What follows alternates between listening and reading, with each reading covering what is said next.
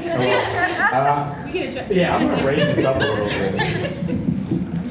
There you go. There we go. There you go. Okay. Nice. I'm Jalen. I'm from York. Bill Clinton! There we go. Bill Clinton.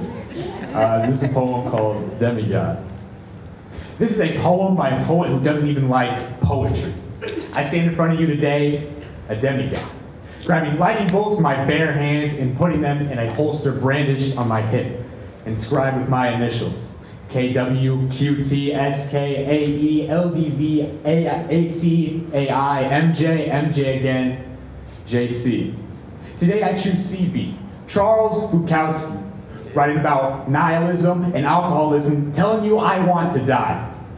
But I'm just another pretentious prick begging for your standing ovation. I want you to put me on your highest pedestal with a plaque that doesn't even say anything because I need no introduction. I want the attention that you'll give me, just enough that I'll come back for more. I'm asking you to cut out my tongue, because then you'll kill a prophet. I want you to clip my wings, because then you'll name an angel.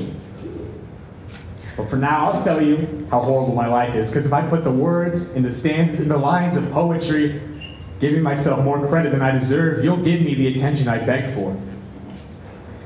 I want you to look at me. Try to fit yourself into my shoes. Rephrase, let me try to fit yourself in these size infinity souls, because it's always leg day when you run the world. I am an artist, a poet, and a genius. Because great artists steal, geniuses can get away with it. And poets can take a braggadocious Jay-Z line, get away with it, and apply it to their mediocre selves. This is a poem by a poet who doesn't even like poetry.